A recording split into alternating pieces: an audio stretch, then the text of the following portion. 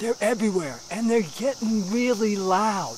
I'm talking about cicadas. These little buggers can get up to 100 decibels when they're singing in unison.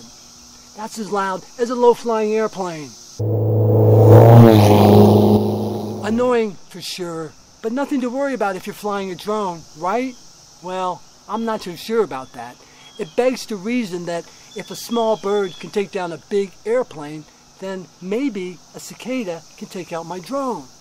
The first thing to remember is that a cicada is not a locust. They don't swarm, and they don't fly long distances. They've got crappy little rings that barely get them from tree to tree. So it stands to reason the only time you really need to worry about these things is when you're launching and recovering, right?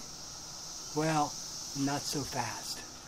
One of the ways to get a great drone shot is to get close to your subject and have lots of foreground. Unfortunately for us, that's where the cicadas like to hang out, in bushes and on trees, and close to the flight path of our drones. Now that's not necessarily a bad thing.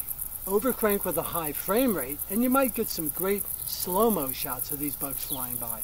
Chances are they won't hit your lens and they shouldn't foul your props. Most drones have no intake ports to get sucked into like a jet would.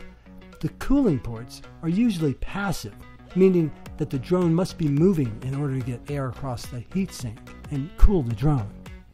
So all in all, you probably don't have a whole lot to worry about when it comes to a cicada crashing your drone. But if you're skittish about the red-eyed, alien-looking bugs, you may want to consider a cicada wrangler to keep things out of your face while you're flying. I'm Mike Sobola. Fly safe.